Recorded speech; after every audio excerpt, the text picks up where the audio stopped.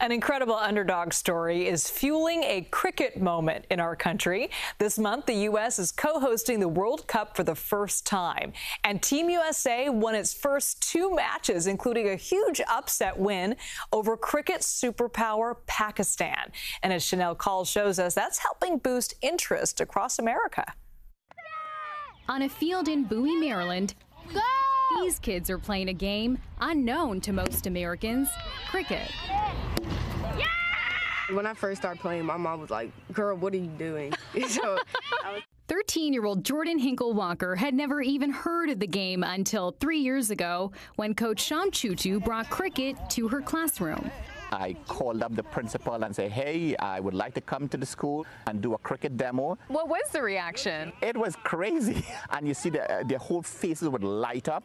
Chutu grew up playing in Trinidad and has made it his mission to share the sport in America since moving here 30 years ago. Back then, it was mainly the immigrant population were playing cricket. It was a fun way to get together. Then when he had children, Chutu wanted to share this piece of his culture with them. And I said, well, why don't I start a cricket program here? That program became the first elementary school cricket league in the country. Now, over a decade later, we have 86 teams, more than 1,000 kids playing cricket. The sport is exploding from coast to coast.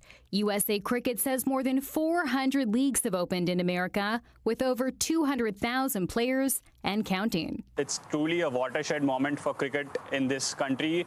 Cricket reporter Smit Patel says the pro game is growing too. Last year, Major League Cricket debuted in the U.S., and cricket will be featured at the 2028 Olympic Games in Los Angeles. It's the second most played sport in the world. This week, for the first time, the United States is co-hosting and competing in the International Cricket Council's Men's T20 World Cup. Now, with the world watching, these little cricketers can dream bigger than ever before. Nice job, guys.